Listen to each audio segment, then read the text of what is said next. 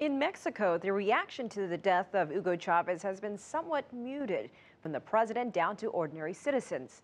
CCTV's Franc Contreras reports from Mexico City. Here in the streets of the giant Mexican capital, few people are talking about the death of Hugo Chavez. The newspaper headlines are definitely showing it in major and minor newspapers. This is Mexico's left-leaning newspaper, La Jornada, and it says, "The man who revolutionized Venezuela has died." Here's a picture of Hugo Chavez in his last days when he was more ill. The president of Mexico, Enrique Peña Nieto, did not go on national television to convey his condolences. Instead, he did that via a Twitter message. We did find some people who said Hugo Chavez leaves behind a legacy for the Mexican left.